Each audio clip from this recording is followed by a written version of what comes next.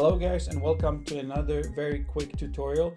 Today it's going to be about PubMed and Web of Science. PubMed is the largest and one of the oldest electronic databases you can find, and it's the database of all scientific papers all around the world. And what I mean by this is that if the original article is not written in English, but there is a English translation of the title and of the abstract sometimes, then very likely you will find it in this database. Okay, and what is Web of Science? Well, it's like PubMed. It's a huge database of basically, again, all possible English papers, but it has one more feature to it, which is a very crucial feature, and that is a citation count. Or in other words, you can call it a citation database. Well, and why this is so crucial? Well, because once you know how many times papers from a specific journal were cited, you can start ranking the journals.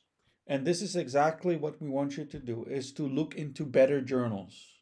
So once again, take PubMed as a huge database where basically you can find anything, and take Web of Science as also a very huge database where you can find anything, but with one more trait, and that is the citation count. And what I really want you to do is to at least a bit play with these two databases, because this is going to really help you in your future scientific life. So let's get to it. Let's get to PubMed first of all. The advantage of PubMed is you don't need any access. You don't need any special passcodes and whatever. So you will just type in Google PubMed.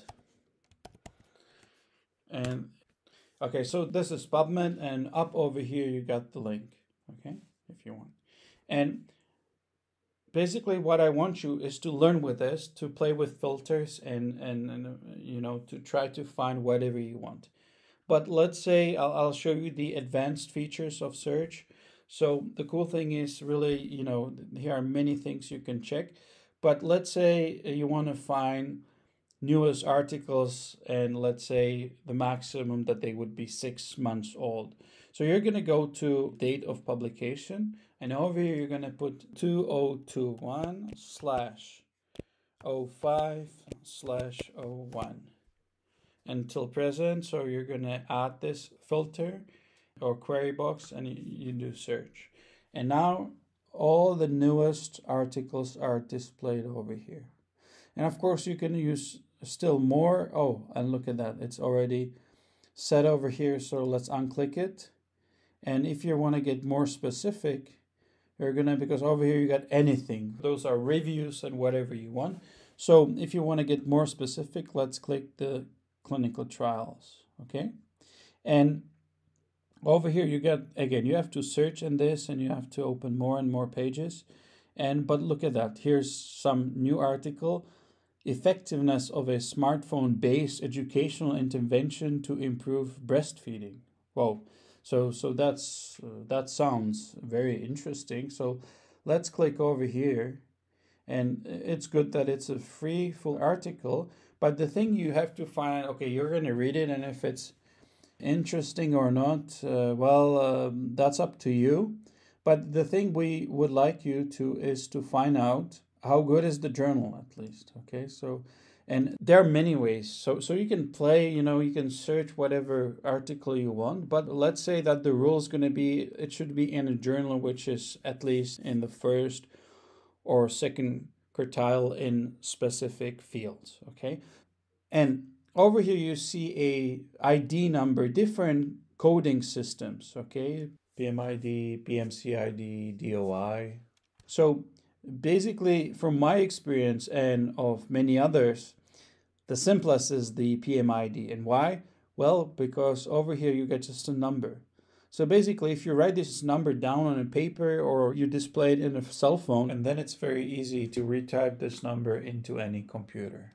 And you will immediately find this article. So it's very, let's say, very comfortable to use the PMID number. So mostly I'm using PMID number. Okay, so but now the phase is, okay, I found this article, it seems interesting, I like it. So I'll have to find if this journal, which is International Breastfeed Journal, if this journal is highly impacted. Okay, so the thing you're going to do is, now we're going to get to Google again.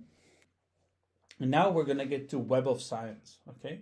Because we want to know the ranking. We want to know the ranking maybe of the paper, but it's a fresh paper, so it doesn't have to have a lot of citations.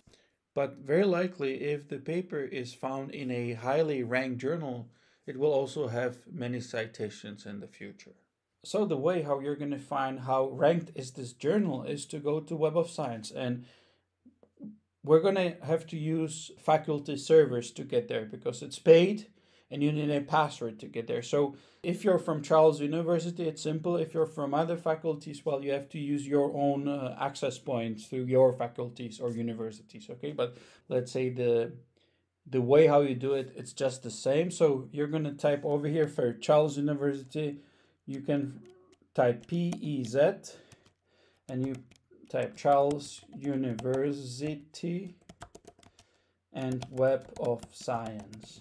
And what it's going to do, it's going to send you right away to the access point, and we can put it in English, where you're going to get to the Web of Science. So you just click over here. Now you would put a password, but I have it over there, so it's not a problem for me, but you will have to put it there. And what you're going to do, you're going to put the PMID number over here, okay? And you just click, and now you immediately see the article, but already you see references over here. And you know what? Look at this. You click over here, and now you see how the journal is doing. Okay, and you see it's if we talk about gynecology, if it's this field, it's like ranked second in a second quartile. But if it's concerning pediatrics, then it's first quartile. So this is a pretty good journal. So you can be sure the publication from over here, sort of, you cannot guarantee anything, but should be really good. Okay.